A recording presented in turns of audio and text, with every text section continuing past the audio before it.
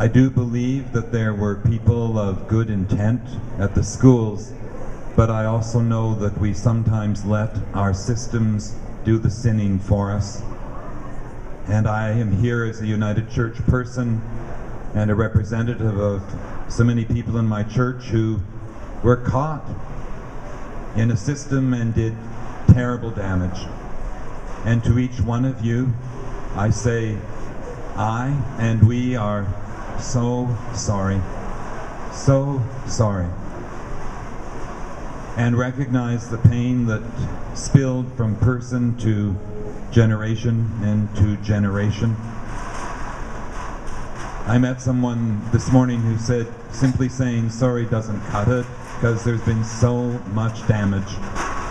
It is maybe an acknowledgement, maybe a first step, maybe a commitment to listen and to keep listening, and then to, in that listening, discover what might come next, to walk together in mutual respect.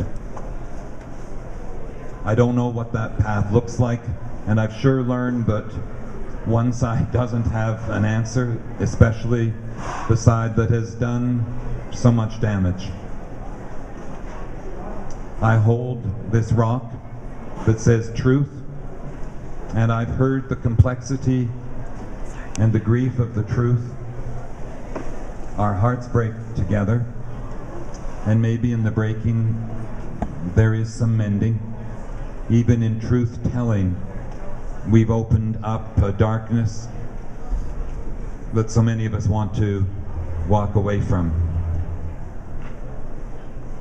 I ask for forgiveness for the not knowing, the not listening, the turning away, not necessarily deliberately chosen, but needing forgiveness no matter what. And I pray in my way that there will be healing for all who had that experience, and for their children and their children's children, and healing for us as nations together.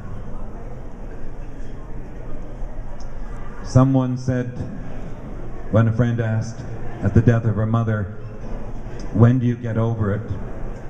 And she answered, you never ever do. You do sometimes learn to carry it differently and perhaps more gently in the time. And maybe together we can learn how to carry it differently. It doesn't stop the pain. It's like carrying bricks, carrying weight, carrying broken heart, but maybe we learn to carry it together, at least differently, and to be thankful for the gifts that are offered, from art to perseverance, or the phone call made and the book written, Charlene remembered, and a mother understood more and forgiven, and a struggle and a commitment to your own healing and a love for your children. And Ralph, an honoring of what you witnessed in the school and in your father.